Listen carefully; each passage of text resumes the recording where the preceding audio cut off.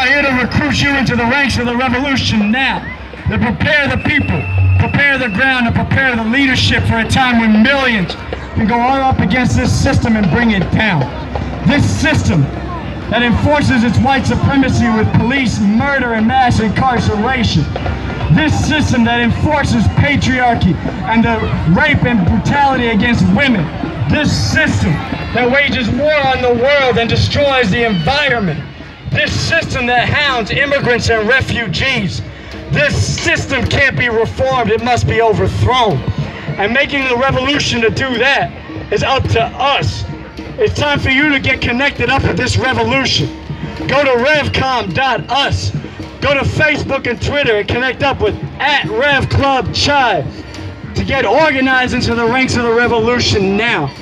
Billiken, the leader of this revolution, has a strategy and a program for how we could actually win, how we could really make a revolution. And he has a program for a new society. A new society where instead of police who run rampage in the neighborhoods carrying out murder and brutality, when we make a revolution, our police would sooner die themselves than to carry out murder and terror the way these pigs do all the time. This system has no future for millions of people, but revolution does. This banner right here shows some of the thousands of people, thousands of stolen lives, thousands of those who've been murdered by the police across the country. And this banner is being held by the family of Chrono. Chrono was a young man who was murdered in cold blood. Chrono was a young man who was murdered in cold blood. Check.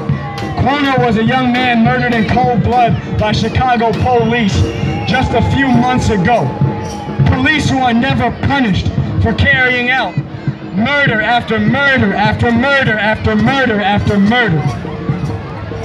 Never punished because this system needs its police carrying out this murder. This system has no future for millions of youth. So when things like last weekend happen, when people look at the situation of people fighting and killing each other, people need to understand that it's this system that put us in this situation. It's this system that set up these youth with no future but to fight and kill each other. And it's this system that is our real enemy. So yeah, stop the violence and do what?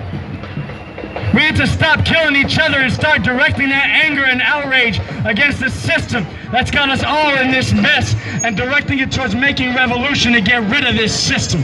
And it's time to get organized for revolution now.